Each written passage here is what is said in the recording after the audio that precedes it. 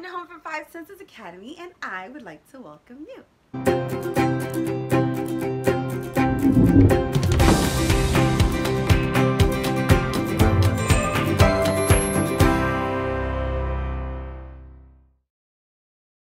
I am not an alien. I know that's what you guys are thinking. I'm always talking about keep the children off electronics, do this puzzle, or make Play-Doh, or make slime, or make this or that with the children. And you're like, who has time for all of that? And you're thinking that I must have no life and all I do is just cater to the children, which I do as my day job. But I am human. I am human, I promise you. I do get how busy life is. I get that you have other things to do, places to go, people to see. I get it. So I'm always thinking good, better, best. Doesn't mean that good is bad. It's just not as good as best, right? So I'm always trying to encourage everyone to do the best, especially when it comes to children. But I get it. You have lives, busy lives. Things are pulling at you from every different direction. And sometimes you have to hand a child an iPad or a phone or the computer or a laptop, whatever it is, to get yourself together, to compose yourself, to have a minute. I know that happens, and I know it's something that sometimes you can't help. I'm just trying to encourage everyone out there to not make it a consistent habit, not make it something that we're always doing, because it's not the best practice. So, having said that, I'm acknowledging that parents all over need to sometimes allow their children to use some sort of electronic device to keep them composed, keep them at bay, depending where they are.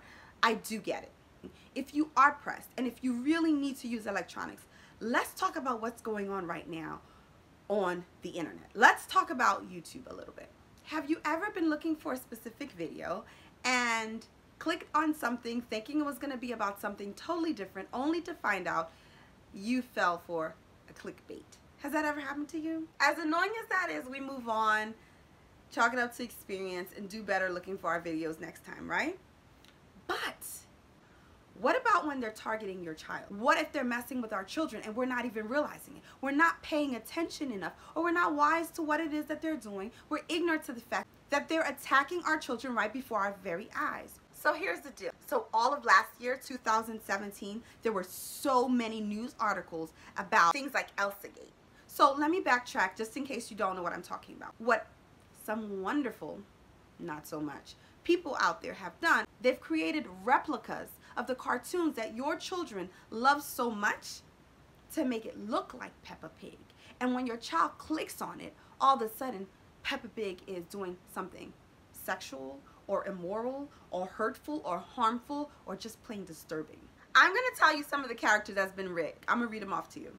Peppa Pig, Elsa from Frozen, you know everyone loves Elsa, Cookie Monster, Thomas the Tank Engine, Mickey and Minnie Mouse. Those are just a few of them. So, you know, originally I thought, oh, let's just go back to the old school Mickey, the classics, right? No, the classics have also been tainted.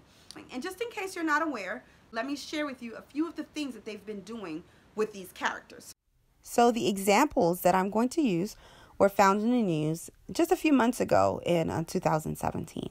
This article is from December 8th of 2017, so just about a month, 2 months ago.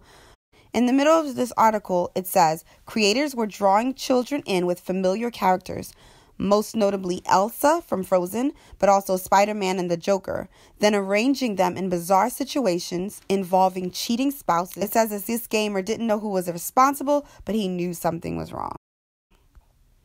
This next article, I don't really remember where I got it. This is one I had saved last year, and it's a dangerous phenomenon on YouTube. And it's this lady who's explaining how she sat next to her son, watched videos on YouTube, noticed something strange come up with a pregnant woman, and she noticed what was going on was very age inappropriate. She took the iPad away and started watching for herself and realized this isn't right. As she did a bit more research, she realized there were tens and thousands of videos targeted towards children with all types of inappropriate content. There was one that was a 3 a.m. challenge where they were getting up and looking for ghosts in the middle of the night.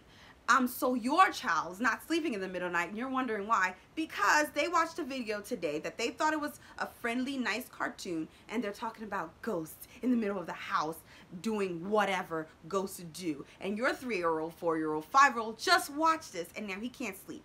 Things like wetting his bed can happen again, panics, screams, nightmares. These things are being caused by videos that children are watching. Now granted, these are not the only things causing the night terrors and things like that, but this is something we can prevent and we have to be aware of. I couldn't possibly give you all the examples of all the disturbing, sexual, immoral, nasty, unpredictable, and inappropriate, unacceptable things that's happening on YouTube for children. And obviously YouTube is a great place, a great source for us. Here we are here on YouTube, but as a parent, it becomes your responsibility, I'm sorry, to make sure you are very, very aware of what your child is watching. Just because it's a picture of Peppa Pig doesn't mean that it's really Peppa Pig, and doesn't really mean that it's created by the creators of Peppa Pig. Just because it's Mickey Mouse doesn't mean it's all sweet and innocent. So you can't just click it and let your child watch, and you can't just let your child click on whatever they want. Now, of course, I'm sure most of you know this, you have to put your YouTube on restricted mode for your child, but remember that no filter is 100%, right? So you have to be, we have to be the filter for our children. Pass information like this around, share with friends and family, and especially sharing with people who take care of our children.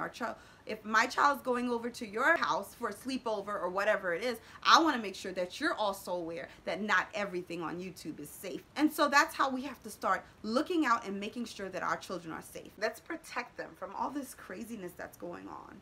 I know we're busy, but we've got to make time to make sure that what our children is watching is safe. Or you could just take some ideas for some of my other videos and just give them some paper, some pencils, an activity kit, or a book, read, story time, books on tape. There are a lot of things that you can do for your child, and some things they could even do by themselves instead of watching YouTube videos. If you're not able to watch their video ahead of time or be certain it's the channel is safe, it's better you just don't allow your child to watch it. Thank you so much for coming along. I know this video was kind of crazy, but I just had a lot on my mind and I just wanted to share with you. Subscribe, please, like, share. Let's keep this information moving and let's chat tomorrow.